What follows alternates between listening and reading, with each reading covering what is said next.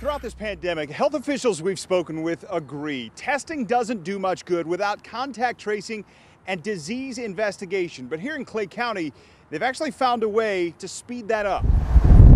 Last month, the Clay County Public Health Center started using what's called the Sara Alert system. It basically frees up the tedious job. What bus were you on? Of health workers contacting people every day to check on their symptoms. It's a great system. It was developed for public health specifically for this purpose. Once the department knows you have COVID-19, you're asked to enroll in the Sara Alert system.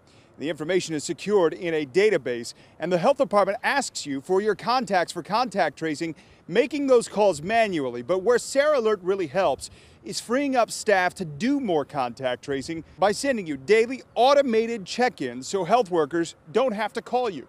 Between having new disease case investigators and new staff and having this system, we're pretty much able to keep up with cases as they come in. Health officials here in Clay County say it's helped to cut down on any backlogs. Disease investigators are able to keep up now. And by the way, the information is secure in this Sara Alert system.